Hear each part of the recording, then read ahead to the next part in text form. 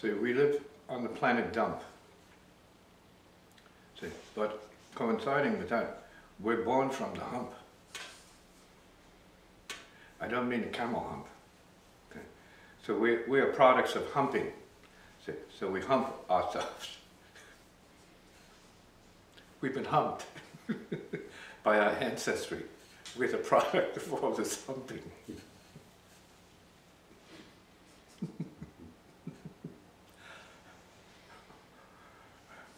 Humpty Dumpty.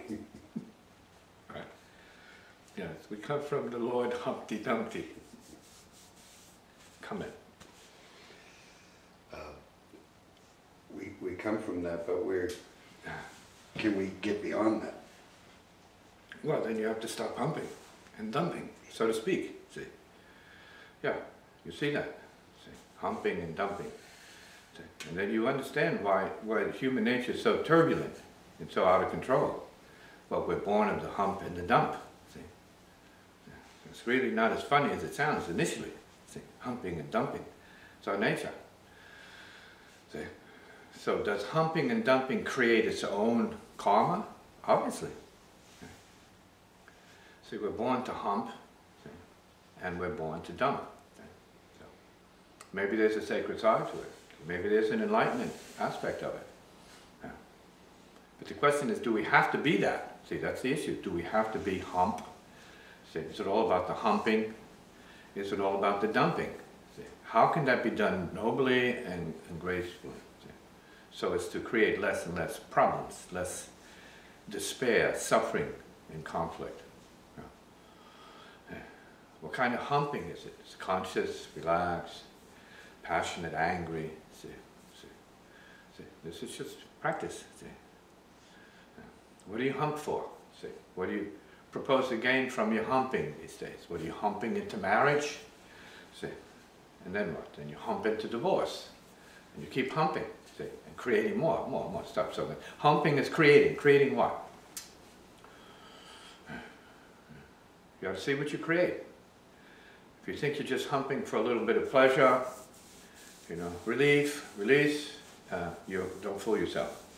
You've created something, but you don't know what the results are because you started a cycle of creation there and you don't know where it's going. It all comes back to you in a manner of speaking, but not in the same way, not as expected. See? That's why they say in the traditions, beware what you pray for, you might get it, but not in the form you thought it would come in the way that it wants it to be in. See? And then we're talking about the etheric function in this universe of creation and effect. Humping, what the dump is that you get stuck with, okay, comes back. What comes out of it? What's dumped on you as a result of your hump. See, your effect. So Humpty Dumpty, humping and dumping. It sounds silly on the surface, but when we look at it psychically, correctly, and spiritually, you see, yeah, what are you humping for? Because you can't just hump to get off. No, your humping is a whole different process. Getting off ends it, terminates it in a manner of speaking. That's the end result, like putting the brakes on. That's after the journey. See, of what? From where to where? Doing what? What did you see? See, what did you stimulate? What did you exaggerate? What did you amplify? Key word. What is your humping amplifying? Even though it's unbeknownst to the peeps, because they're involved in the emotion. But while the emotion is part of the physical aspect of it, and the pleasure is being sort of like indulged in and experienced, see, it's a mask. What is it masking? It's like perfume. See, your humping is perfume, indulging in sweet smells. At best. But what's really going on is mixing. But who sees it that way? People don't want to analyze it. They just want to enjoy it. And experience some kind of abandon or some illusory, imaginary escape from reality, their sense of pain.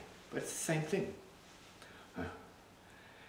It's the positive side of pain, pleasure. And it's the same kind of addiction. People need their pain because they need their pleasure. They need their pleasure because they need their pain. Okay. The two extreme sides of the same coin, the dualism, pain, pleasure. So you hear about this in all the dhammas is, you know, have a field day with this kind of stuff, duality. Yeah. And for some, that's the way. For others, that's the problem. Okay. Recognizing it as such is part of the solution, part of it. That's not realization, you're just taking a look at it. See, because you can't have realization if you're just looking. You can't have realization as such if you're just listening. See, you can't have realization if you're just thinking and reading books. That's not realization, except that you recognize it's information. But what is it that is the realization? What is it that is the realization that is what it is? It's constant, it's present, but you have nothing to do with it. It has nothing to do with yourself as such. This is not mysterious. It's not a riddle. It's not a puzzle. It's really understanding the nature of consciousness as a multidimensional, simultaneous reality, a simultaneity of reality. See? So it's not just one thing. So, oh, I got to do this. There's nobody that just got to do this, because you can't just do this without everything being part of the mix. So what are you mixing when you're humping? What are you mixing forth? What are you creating that you're unconsciously creating for yourself? See? While you're in the let's say the hump experience, right? And it's opening your unconscious, because that's what you're doing. You're surrendering to the other person, but you don't think you are. You think you're just pleasing yourself, or maybe pleasing the other person. No, your inner opens, your inner darkness, your unconscious, and your reactive unconscious opens. So this is really a portal to where? To what? An orgasm? That's the end of it. So, well, nobody thinks about it, because nobody's using it properly. As the exercise in mixing consciousness or opening consciousness, or the kind of meditation it is. Maybe the tantric yogis have a better sense of this than others. But it's dangerous if you don't know what you're doing. It's this bondage. See? It's a dump. You're entering somebody else's dump. And then you're taking that on. Maybe. See? But when you look at the history of what this is in the psychology, let's say in the case of women, that need that experience, it seems maybe even more than men in a manner of speaking, and men need to squirt, so they're programmed to feel more than women need an orgasm, perhaps. Because women want love, men want ejaculation, release, and all of this. They want to dump as fast as they can, see. So women want to hump as long as they can. Men want to dump as quickly as they can. And we say, okay, but what is really going on there in the mix? See. There's talk, oh, I love you, oh, what you're loving is your pleasure, and you're saying is you love the person. That's misinformation. Deception. Oh, honey, you know, I love you. They're talking to their organs. Oh, I love you. We know that's true. Because as soon as it's over, it's like back to the same indifference. See, not caring. Back to not caring.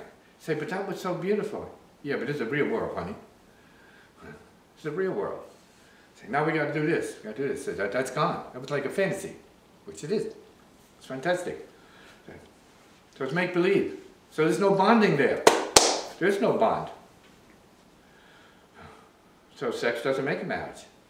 It makes a mixing, a pleasurable mixing. So we're saying there's humping with a result that's conscious, and humping without a result that's conscious. And then it's mishap. Women leave the sex act, the mixing, the act of mixing. Say, wow, I was feeling good before, but I had sex, but I don't feel good now. Say, well, what happened? When it was all pleasurable, and you're ooh and eyeing and all the rest of this, well, what happened? Say, yeah. Taking on karma. Maybe you took on an ancestor's karma. Maybe you had impressions from ancestry, all programmed into the blood. I mean, the DNA is there. You're indulging somebody's DNA, as well as maybe unknown parts of your own DNA. Sleeping memories of your own DNA, your ancestors. So what's going on there? Humping and dumping, it's a good question. Who's humping who? And who's dumping what? See, into who? It goes both ways. Because in that case, you're not really a man. As a woman, she's not really a woman. See? Because you lose that. You lose some sense of reality, identity. See? You go beyond gender when you're moving in this way. Mixing, humping, see? Maybe transcending a little bit of suffering for a moment. but not really transcending, see? Experiencing other aspects of your own consciousness, depending on who you're mixing with. Because then, again, it's a mix. You can mix with a yogi, have a completely different experience. You can mix with a dude, let's say, or a lower energy person. Women like the lower energy brute types, and then you become like that. So what you mix with, you better hope you become, because you're going to become it anyway. So, affected by it. See? So this is a good conversation. It's far from being humorous, funny, or tacky. No, it's scientifically interesting. See? Good point for psychologists to start looking at, instead of making sex like the solution to everything, for relief, or masturbation, which is the same thing. So what are you experiencing when you're humping yourself? Why? For what purpose? It's not that it's moral. No, it's a certain kind of process. See? Of activating certain forces, your ancestral line. For what? What are you learning from it? Because you're generating it. So, well, what are you revving the engine for? Just to waste the gas? Or are you going somewhere with it? What's the use of it? To prove that you're just frustrated, you can't handle your energy, which is really what the problem is for most men. They have to have sex because they can't handle the energy. So they have to release it. In other words, energy is too much for men to handle. Women enjoy it. Men have to ejaculate it because they can't handle it. Because if you knew what you were throwing out, what you were wasting and discharging, you'd be hanging on to every drop of it. Because you don't know what it is, you just think it's waste. You don't see the relationship between the second chakra, your genitals, and certain functions of your brain.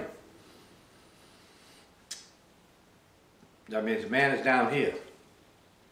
And ladies, that's what you're humping. You're humping a dump. And that's being dumped into you. I know people don't want to hear this, but this is yogic, let's say. In basis, it's yogic.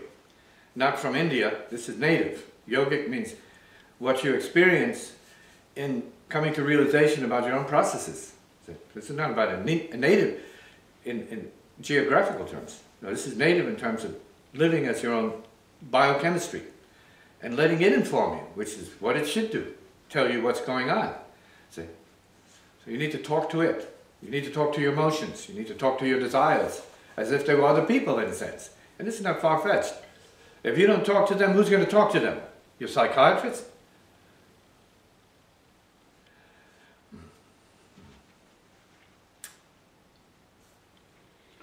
So, in ignorance, we're assuming this is a free process where there is actually a payment to be made in every case for participating in it.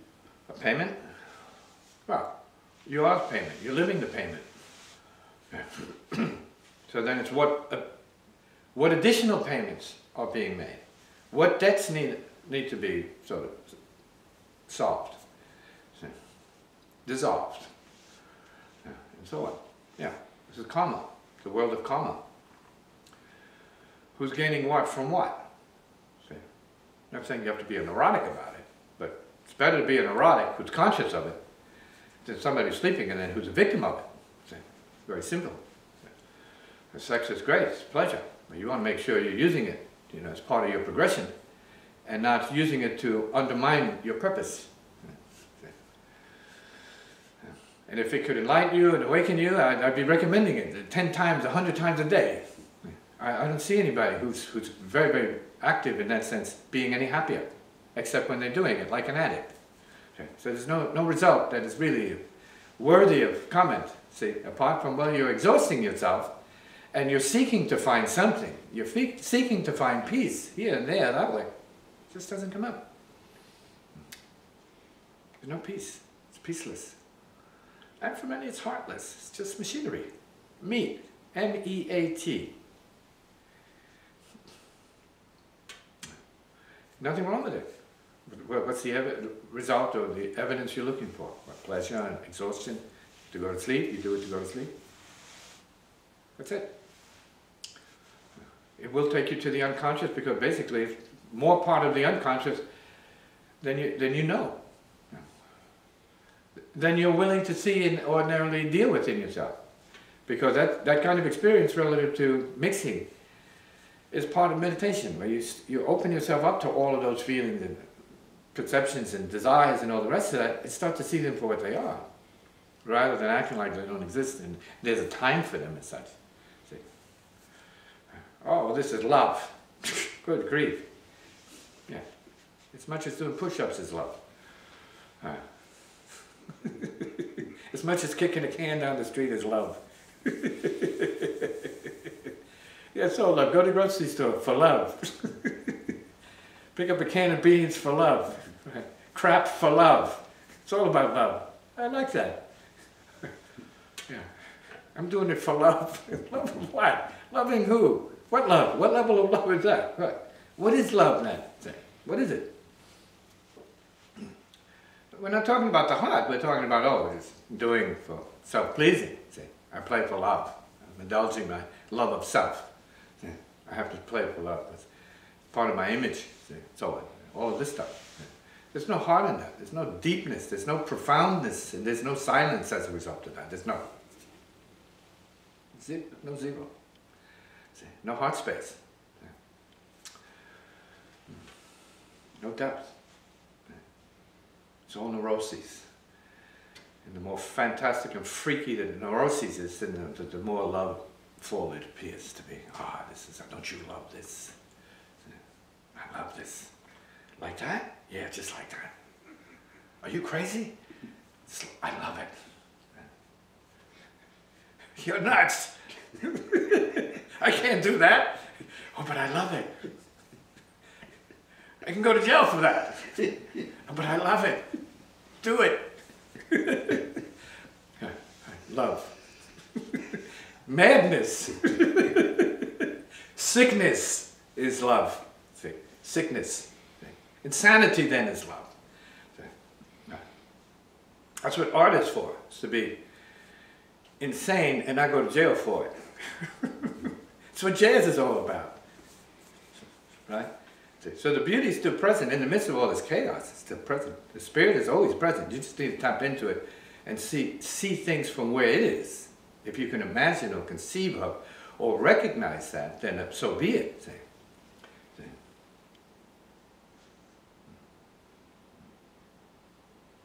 And remember that only spirit is spirit. And that remains a mystery to most, even though they are that. See, in what way, from what level are they able to enjoy the bliss of what that is, spirit, as spirit?